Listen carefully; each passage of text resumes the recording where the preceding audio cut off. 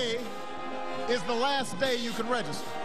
These are tough times with real serious issues. I'm just trying to beat the clock right now. It'll be my first presidential election. Just get out here and vote. Just 4 weeks to the November election, and all eyes are on Ohio. Good evening. I'm Danita Harris. And I'm Chris Flanagan. Today, both presidential candidates tried to rally support right here in the Buckeye State and the final day to register to vote. Tonight, 3 new national polls suggest the race for the White House is a dead heat. The polls are from Gallup, American Research Group, and Pew.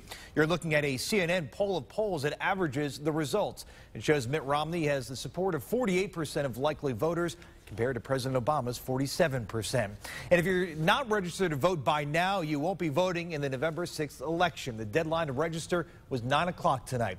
News Channel 5's Deborah Lee is live at the Cuyahoga County Board of Elections. And Deb, sounds like Cuyahoga County may have set a record today. Well, that's right. There were 3,748 people who came out to vote early today and tonight here at the Cuyahoga County Board of Elections. That's well over 1,000 more than 4 years ago on this day. And we know that as of 7:30 tonight, about 800 people had registered or changed their registration in some way just today alone. Now, anyone who came out to 30th and Euclid this evening, they not only got a chance to register and to vote at the same time, they got a party. There was music, free hamburgers, and more music. The local Obama campaign threw this shindig for the people coming out to register and vote. We can't tell you who to vote for. We know who we are supporting, but we really just want everybody to vote.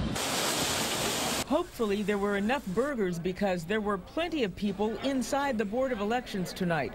Hundreds voting, even more registering to vote, and then voting. I'm just trying to beat the clock right now. And there were more people beating the clock today than in 2008. I think that there's been a lot of attention on this election, particularly in the last 2 weeks.